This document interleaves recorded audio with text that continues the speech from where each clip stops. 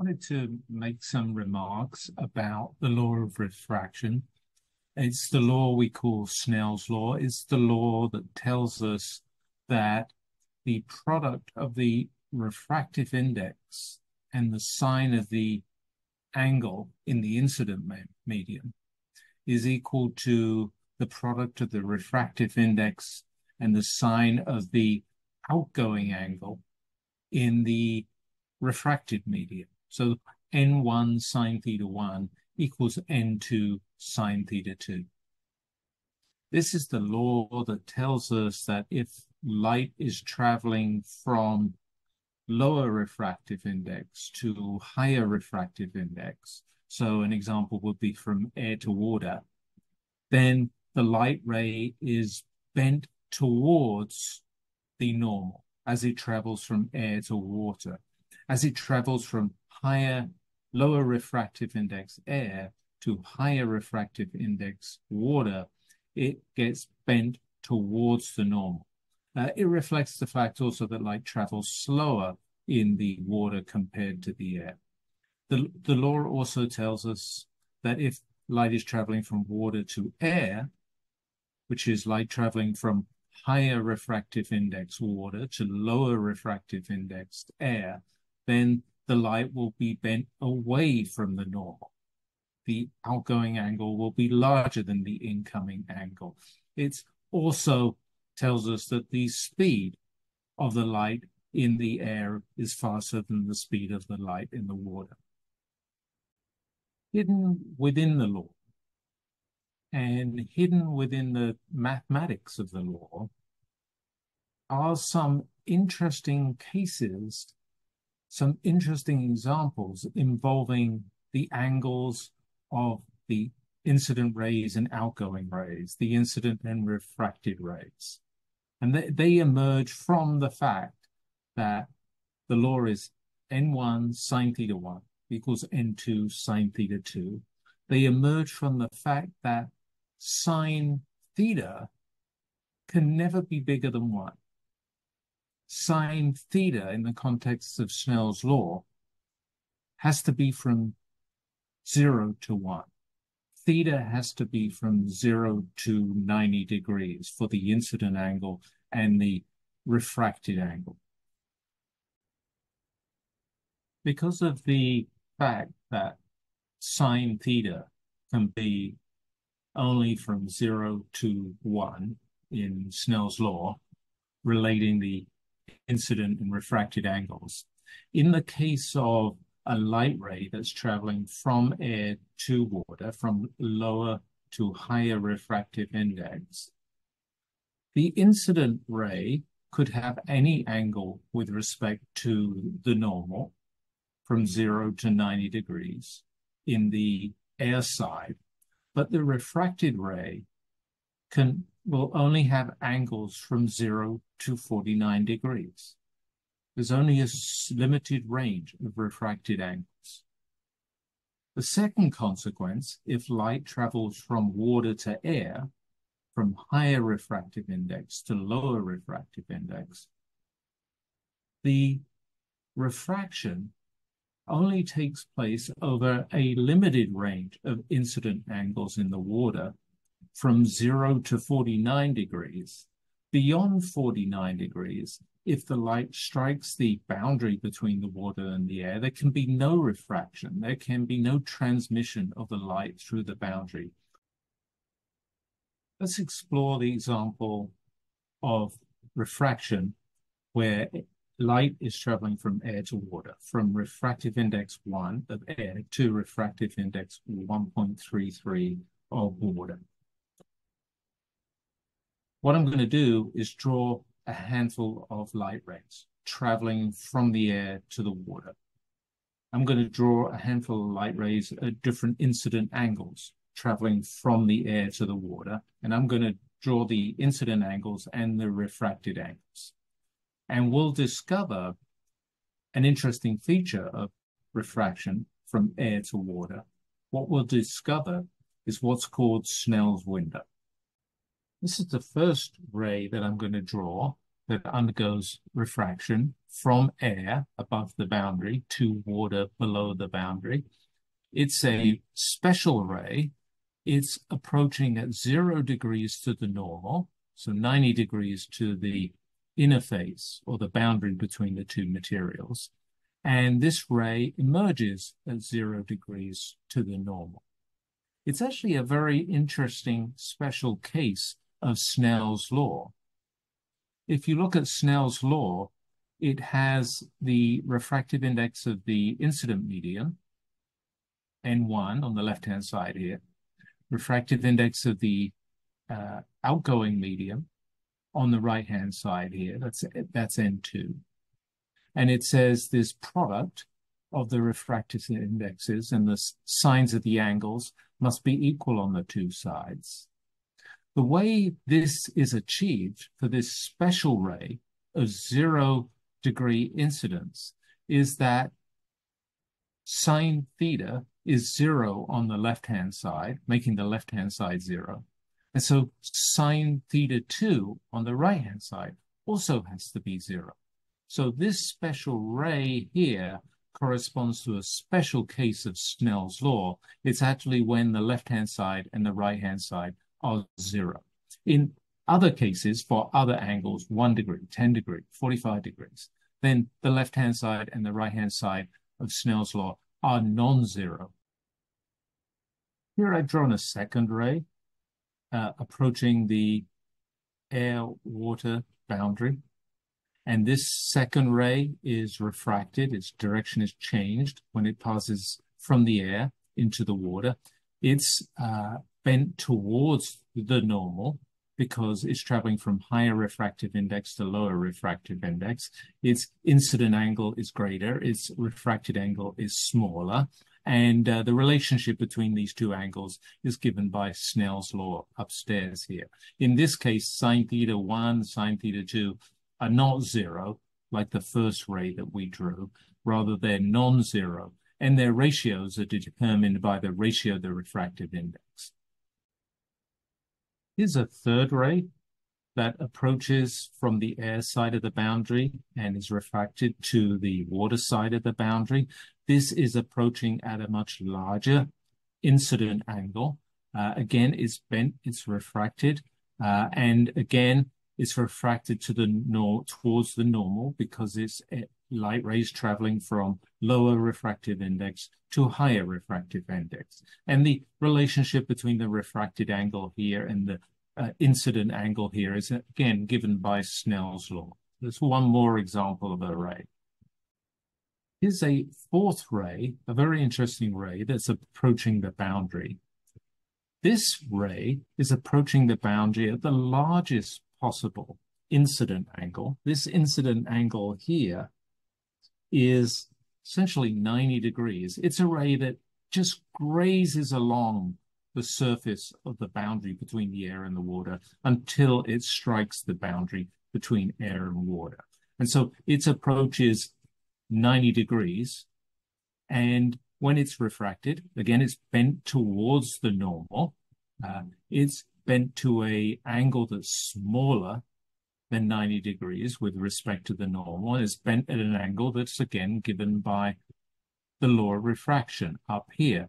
In this case, it's a special case of the law of refraction because sine theta 1, this is now sine of 90 degrees. And so this left-hand side here is just N1, the refractive index in air, which is essentially 1 over here on the left-hand side. This refracted angle, which is the largest refracted angle that you can get in the water, you can get no larger angle, a refracted angle in the water, because you can get no larger incident angle than 90 degrees. This special angle is called the critical angle. And so I'm going to label it with a subscript C. It's theta C. And this for water, if you plug in the values of the refractive indices in the air and the water, for a air-water boundary where you've got refractive indices of 1 and 1.33, this angle is 49 degrees. Imagine you're a swimmer in the water. You're a diver in the water. You're beneath the surface of the water and you look upwards at the surface of the water. When you look upwards at the surface of the water from below the surface of the water, what you see is a bright disk. And this bright disk is what we call Snell's window. And this bright disk is this cone of light that you will see that is arriving from the atmosphere, from the air, incident light from the air or the atmosphere, that's being refracted at the air-water boundary.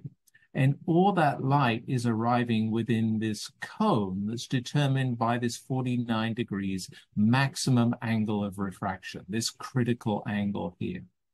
So there's a cone of light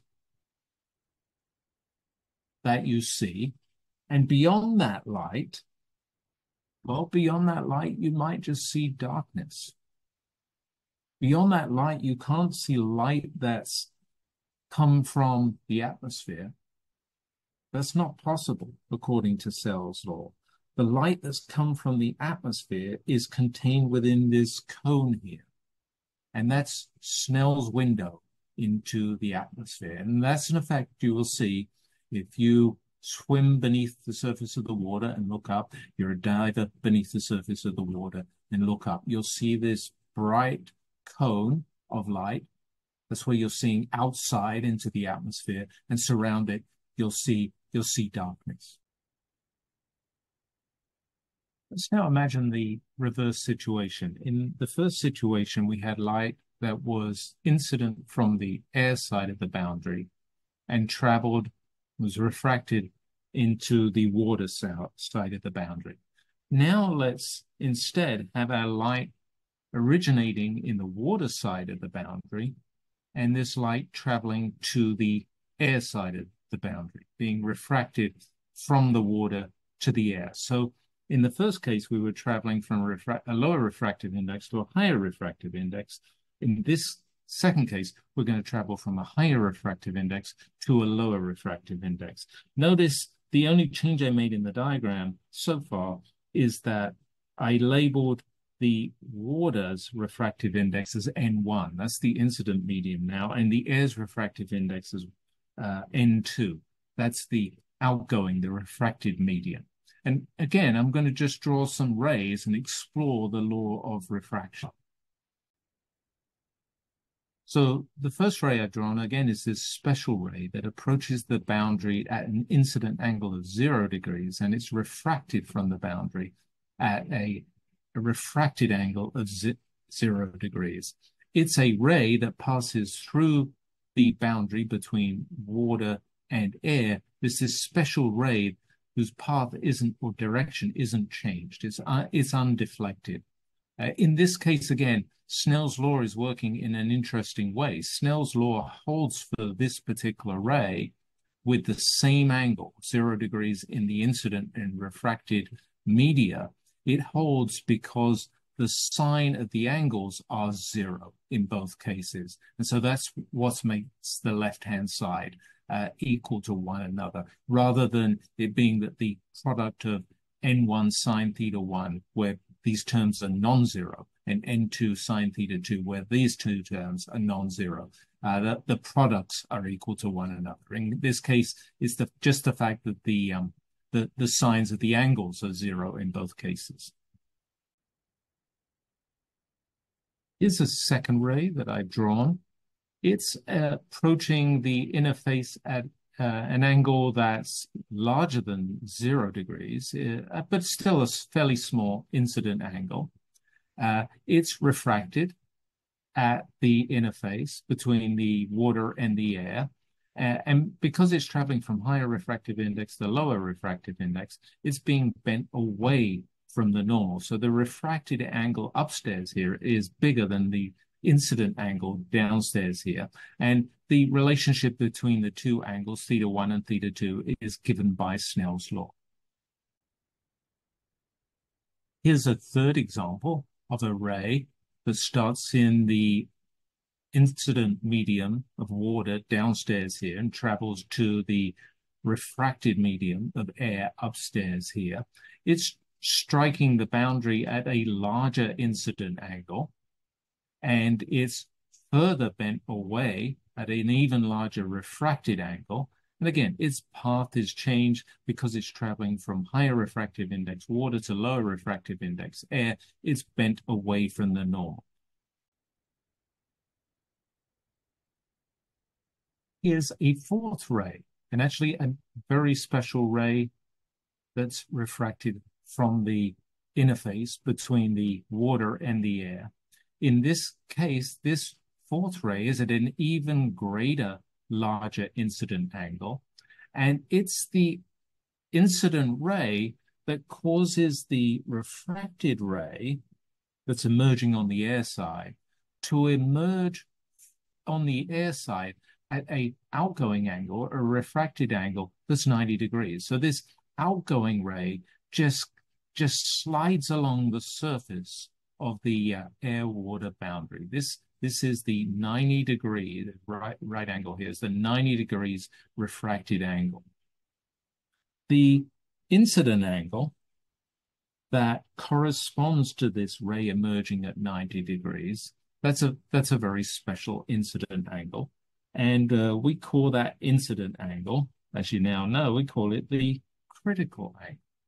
Again, this critical angle here is at 49 degrees. So incident light, incident on the boundary from the water side, that is incident at an incident angle of 49 degrees to the normal, gets refracted, and it's actually refracted so that the emerging ray is at 90 degrees to the normal on the air side. If you try and send light rays towards the boundary at angles greater than 49 degrees, well, they can't be refracted at angles larger than 90 degrees because they wouldn't be entering the air. And so the process of refraction for light traveling from higher to lower refractive index actually halts at the critical angle. Larger angles can't undergo refraction. For larger angles, everything undergoes reflection. You get what's called total reflection or total internal reflection. So if we approach the boundary from the water side at an angle greater than 49 degrees, say 50 degrees, say 60 degrees, say 70 degrees, that light ray can't emerge into the air. That light ray is actually reflected back into the water. I draw an example of one of these totally internally reflected light rays. Here, it's striking the boundary at an angle that's greater than 49 degrees, incident angle greater than 49 degrees. It's unable to be transmitted or refracted into the air. Rather, it's 100% totally internally reflected. Anyway, this was meant as an exploration of all the features of Snell's law. And we saw that within this, what looks like a simple law involving simple products of signs of angles and refractive indices in the two media actually holds a lot of interesting features, a lot of hidden secrets. One of them was this business of how Snell's law works for an incident angle of 0 degrees, how it gives a refracted angle that's 0 degrees, how for that special case, Snell's law does not cause any bending or refraction of the light rays. The other hidden secret in Snell's law was this critical angle. This critical angle is involved when light travels from lower refractive index to higher refractive index, for example, air to water. We saw the critical angle over here on the left-hand side diagram. And this critical angle is involved when light travels in the opposite direction, from higher refractive index to lower refractive index. We saw this on the right-hand side here. In the case of light traveling from lower to higher refractive index, from air to water, whilst light is refracted when it approaches from any angle from 0 to 90 degrees. So all of that light can be refracted and travel into the water. On the water side, you only see light traveling at refracted angles up to 49 degrees. You see nothing beyond 49 degrees. And it's the reason, the explanation of Snell's window. On the right-hand side, where light is traveling in the opposite direction from the water side to the air side, from higher refractive index to lower refractive index, what we discovered here is you can have refraction of the light rays as it travels from higher refractive index to lower refractive index, but you can't have refraction over the full range of incident angles from 0 to 90 degrees. You can only have it from 0 to the critical angle. That critical angle was 49 degrees in the case of a water-air boundary. Beyond that, beyond 49 degrees incident angle, there's no refraction possible. There's no refraction possible. And so the only thing that's left is reflection of the light rays.